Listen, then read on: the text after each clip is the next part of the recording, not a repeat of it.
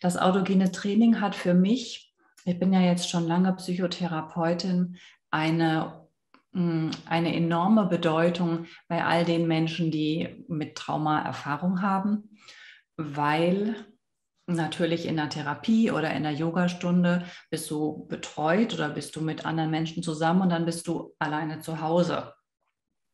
Und das autogene Training ist dafür gedacht, dass du das alleine zu Hause üben kannst. Und so wie wir das benutzen, dient es einfach der Traumaheilung. Und wenn es jemandem wirklich schlecht geht, dann braucht man einfach so einen Anker. Und das autogene Training ist gut zu lernen und gibt einen schönen Online-Kurs dazu jetzt mittlerweile von mir.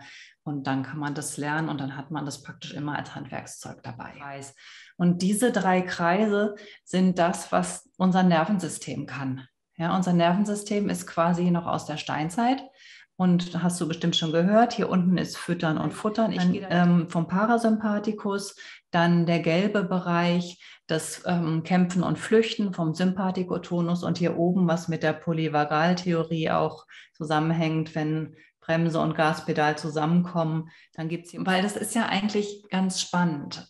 Diese Shavasana-Position, das hat ja was mit einer Totenruhe zu tun. Ja, also es ist ja die Totenposition.